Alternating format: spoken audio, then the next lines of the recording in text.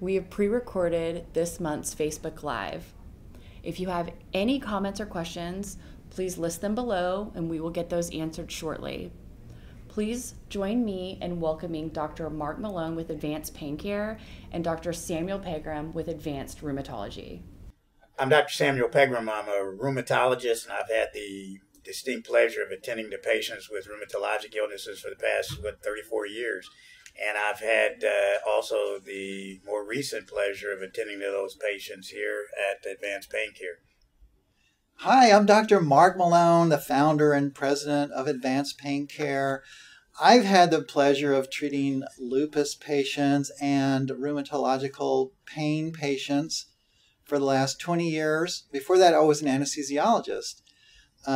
Today, I practice pain management, and I'm lucky enough to have Dr. Pegram on staff here at Advanced Pain Care.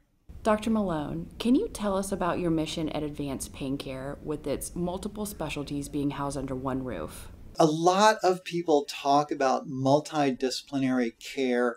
Pain management is very complex. It requires multiple specialists, including pain management experts, rheumatologists, orthopedic surgeons, and even neurosurgeons, as well as physical therapy and behavioral health specialists.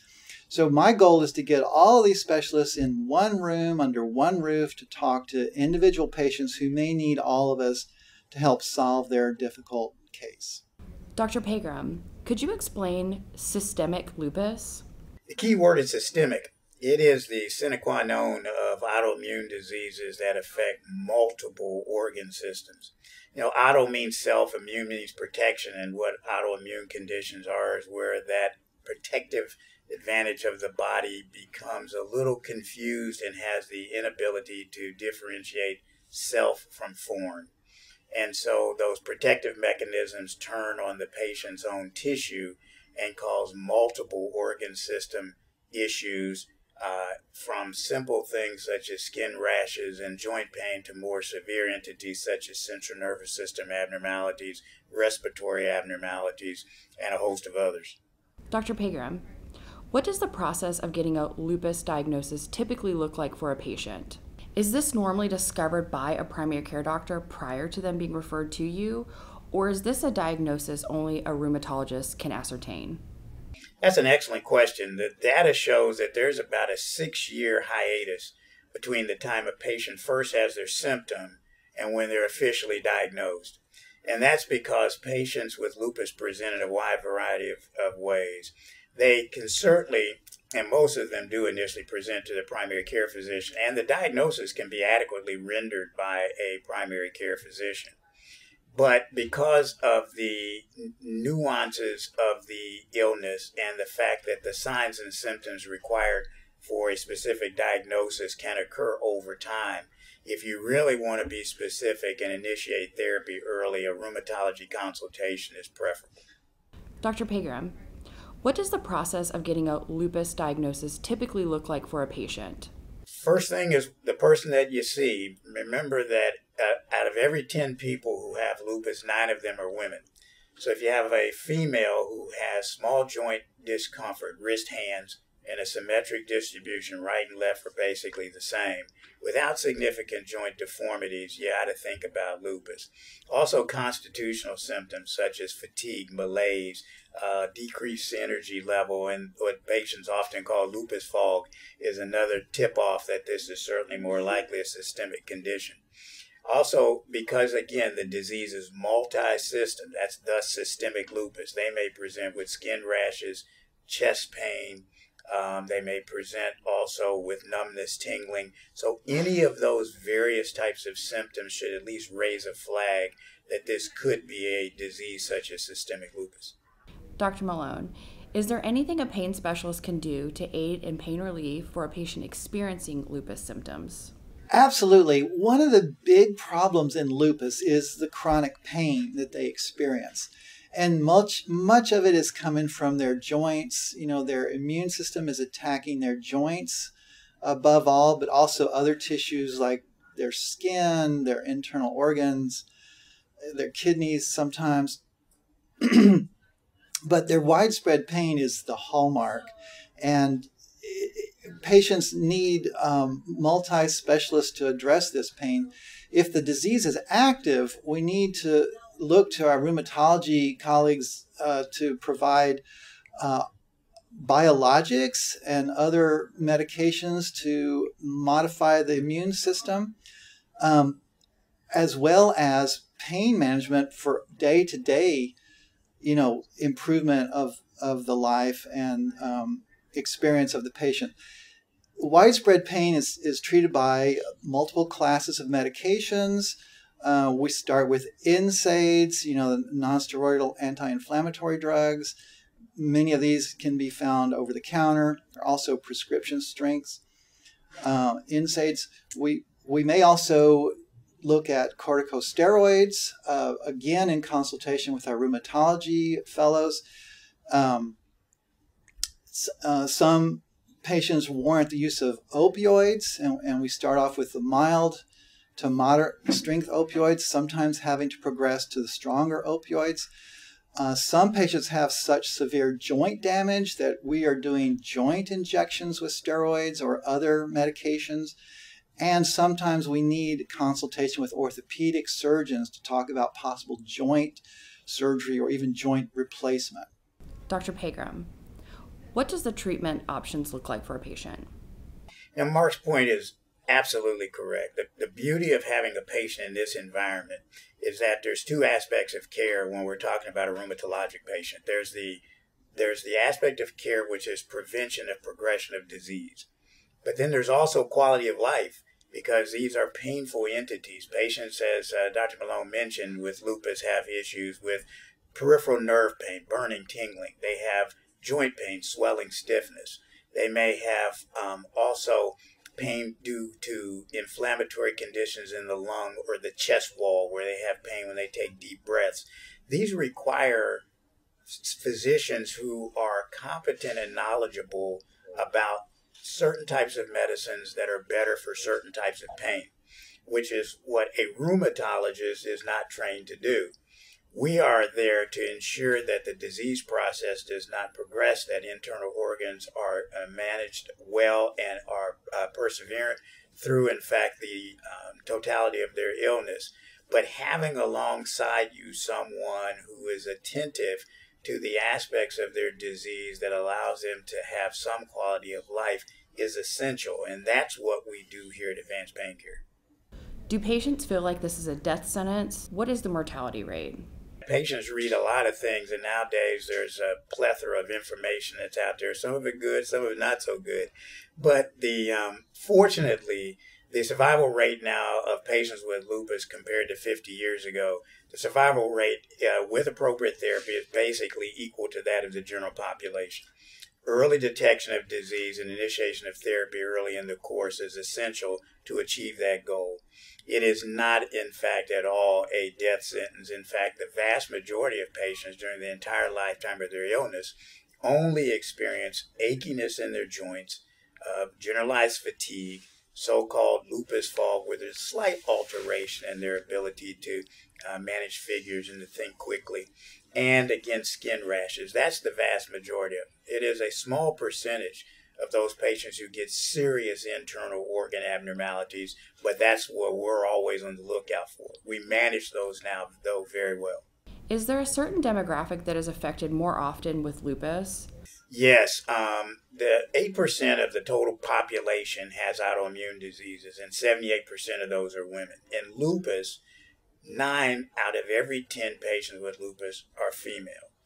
And thus, that is the vast majority of the patient population. It's also a disease primarily of minorities, African American women, also Latino women, and also Asian Americans. All ethnic groups can develop lupus, but those are the vast majority of the patients. Would you recommend physical therapy or even simple light physical therapy for patients experiencing joint pain issues that Dr. Malone has mentioned? We love to send patients to physical therapy for assessment and to get them moving, get them on an exercise program.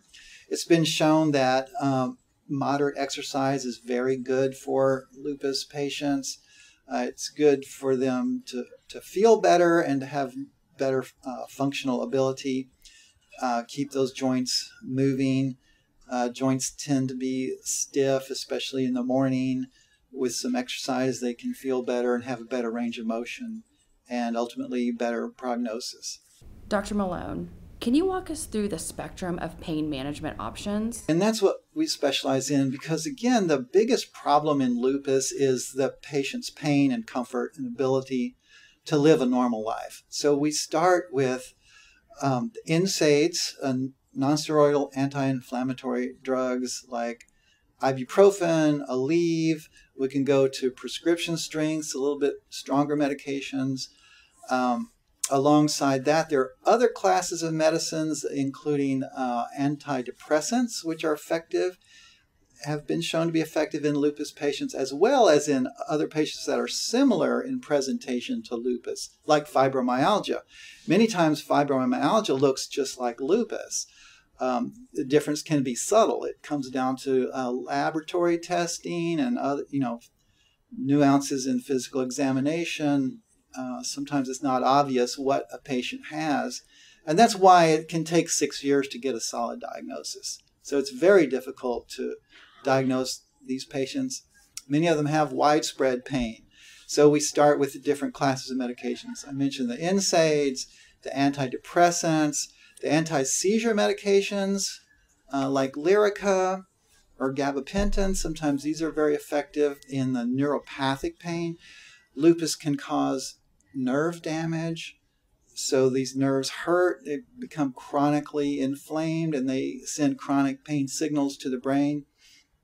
Ultimately, if they can't be controlled with different classes of medications, there's a device we call the spinal stimulator or the spinal cord stimulator, which is very effective in chronic nerve damage. And we see chronic nerve damage not only in lupus patients, but in other patients like post-traumatic patients, post-amputation patients, failed back surgery syndrome patients, which I am one. I actually have failed back surgery syndrome. I had 2 back surgeries to treat a severe back injury I suffered about 10 or 11 years ago. I underwent all the steps, ended up with 2 back surgeries that didn't help at all. I had chronic nerve damage, and ultimately about 5 years ago, I was treated with a spinal stimulator.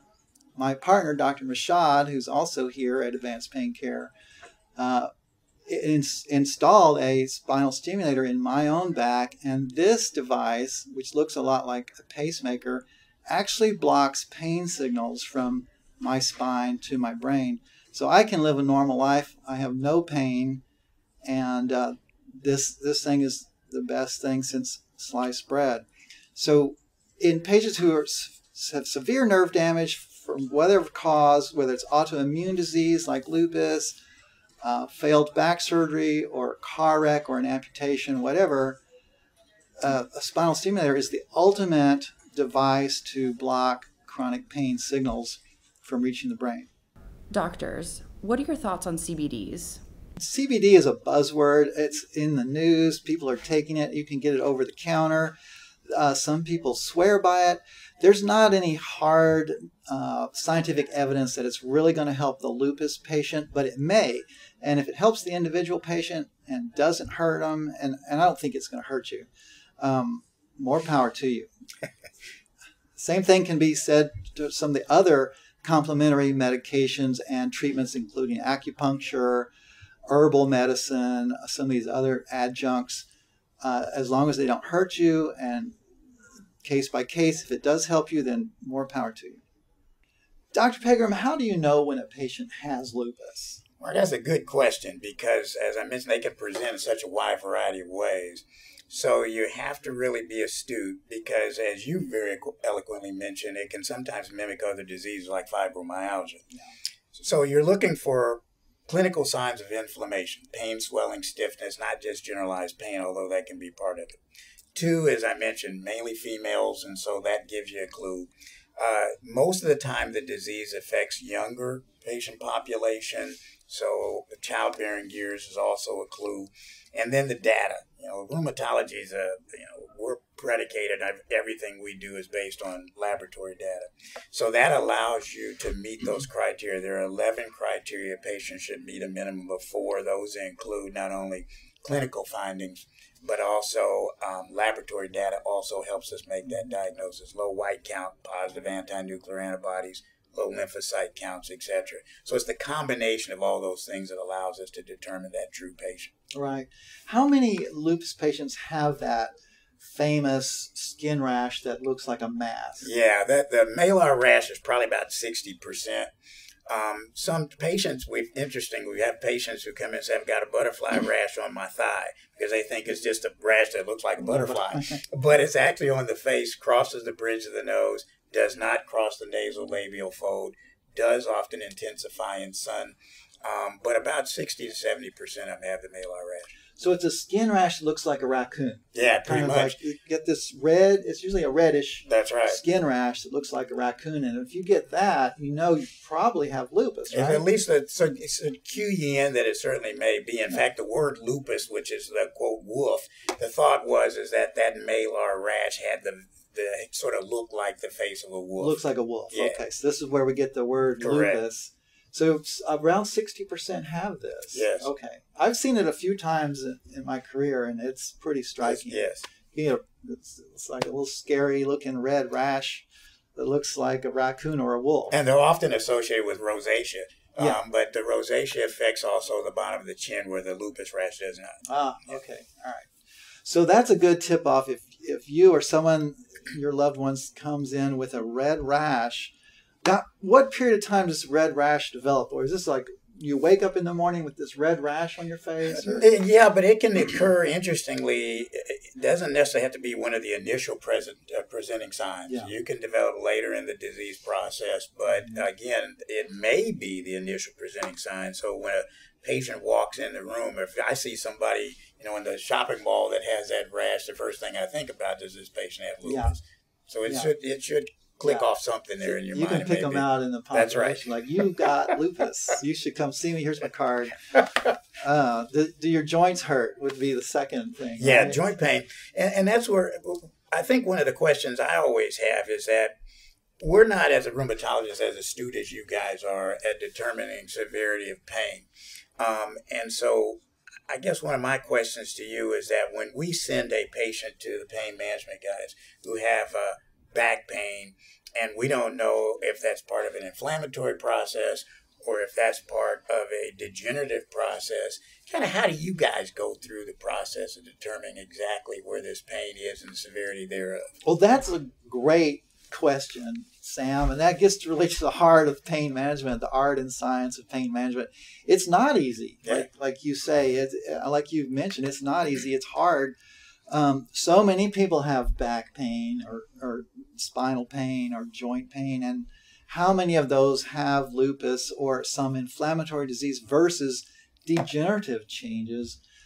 That is a great question. And we start with a physical examination. We try to see how much joint mobility there is. Is there any sign of swelling in the back, which is hard to see, or in smaller joints like the hands or the knees or the elbows or the wrists? So gathering clues from the physical examination and then looking at imaging, we like to get plain films of the spine to see if there's degenerative changes that we can see on plain films. And we love to get an MRI of the spine or the painful area. Usually in the pain management world, it's usually low back pain. That seems like the most sensitive area for chronic pain. So we'll get an MRI and see what it looks like. Sometimes you can get some clues from inflammation on the MRI.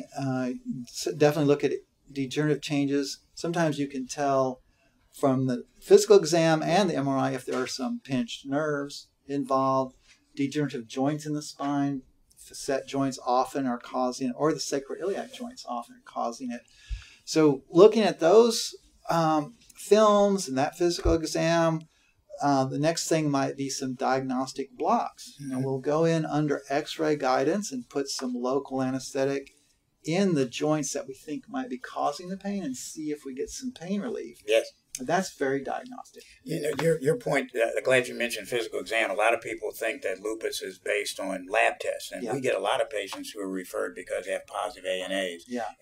But the doctor, unless that ANA is associated with clinical findings, it really doesn't mean much.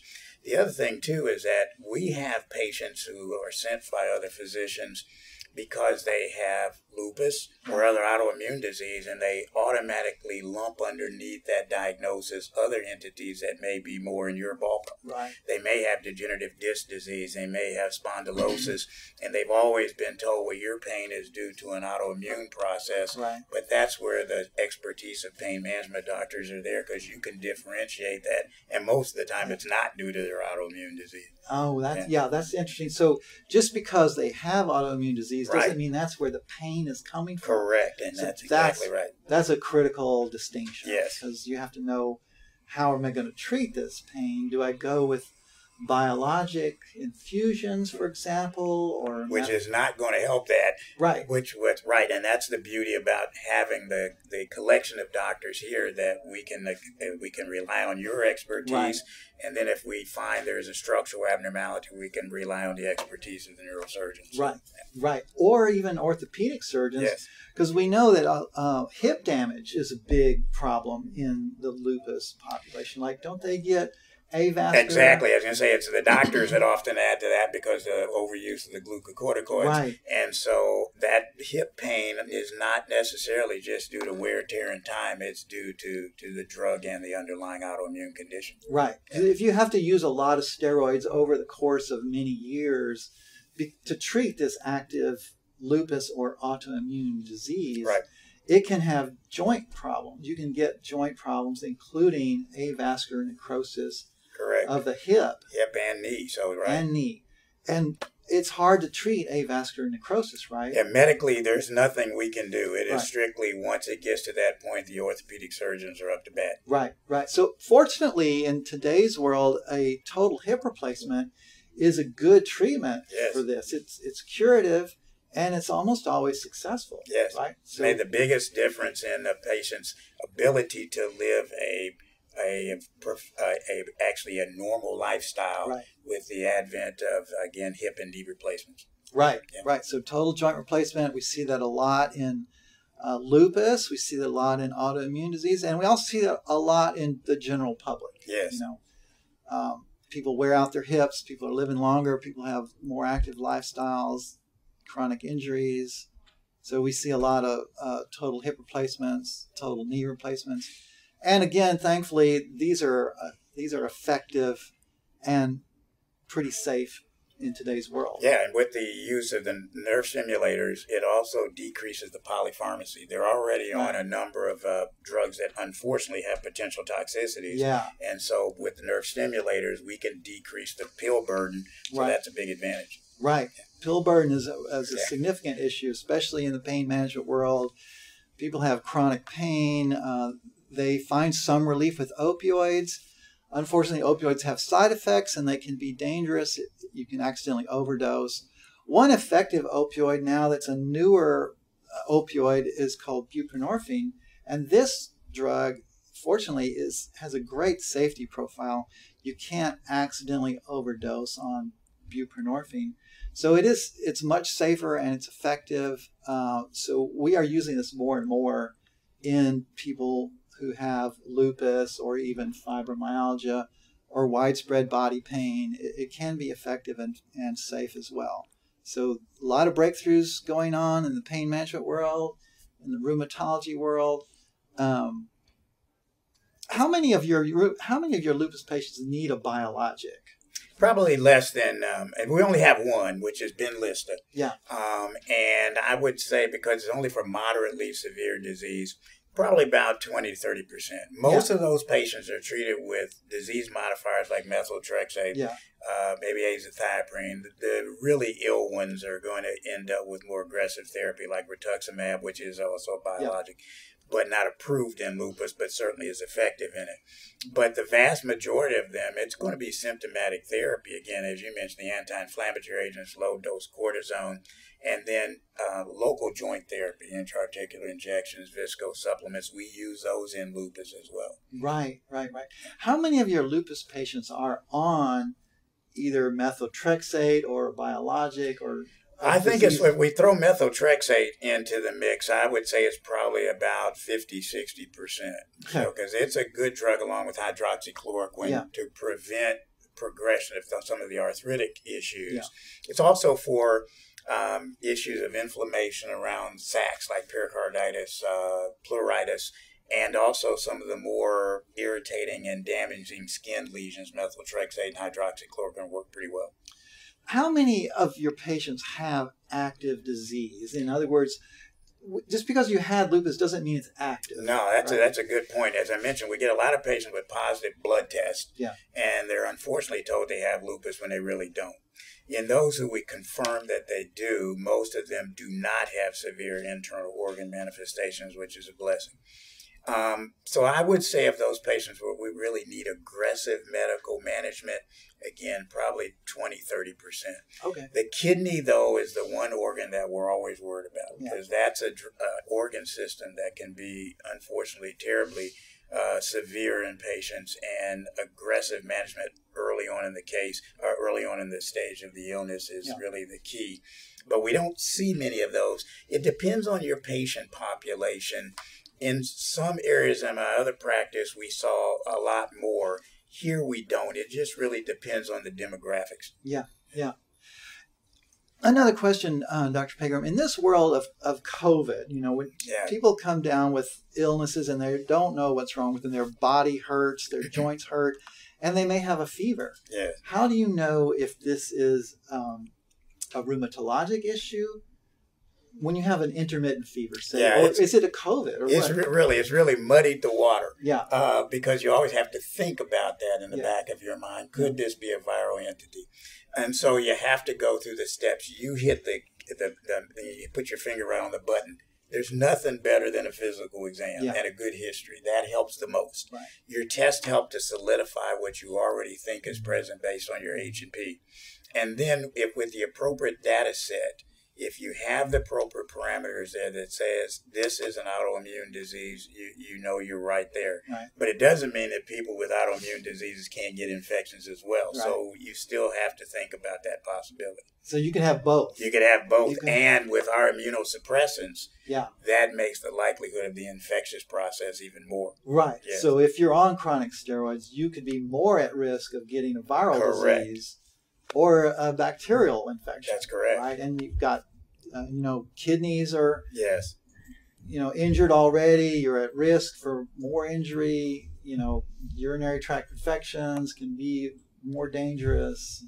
And I think that's why it's important for a rheumatologist to see someone who you think has an autoimmune disease. Yeah. Because of that fact, we have to be able to differentiate what part of their symptomatology is due to a true autoimmune condition and which is not. Yeah. And it's not just, as you mentioned, fever could imply infection, but fever is also a part of most active autoimmune conditions. So you need someone with that expertise to really differentiate those. Yeah, right. And the viral syndrome has a lot of joint pain as well, so it can be very confusing. Correct.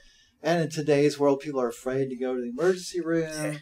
So you may be coming down with one thing or another, and you wouldn't even know it, and you'd be afraid to go in for testing. Yes, I agree. That's right. Well, I'd like to say thank you very much to the Lupus Foundation for allowing us the opportunity to speak with you today. Obviously, thank Dr. Malone for inviting me to be a part of this discussion. The Lupus Foundation is great because it allows us to do two things. It allows us to take care of the patient here in the office, and it also lets us extend our treatment to others through the Lupus Foundation and all of their efforts. So we thank you very much for the opportunity. At Advanced Pain Care, we're very happy to be part of the Lupus Foundation. We're happy to be invited to give our little talk here. Again, lupus is a great example of the type of thing we're trying to treat here at Advanced Pain Care, where we bring all the specialists together, the rheumatologist, the pain management experts, because again, lupus is a painful condition. It presents with pain. People are living in pain. They're living in joint disease. That's one reason we have orthopedics on staff here. We have behavioral health because, again, there's a lot of neuropsychiatric problems in lupus and other autoimmune diseases. So we have all the specialists in one house. We have spinal experts. We have neurosurgeons. We try to do it all here for lupus and other painful conditions. At Advanced Pain Care, the pain stops here.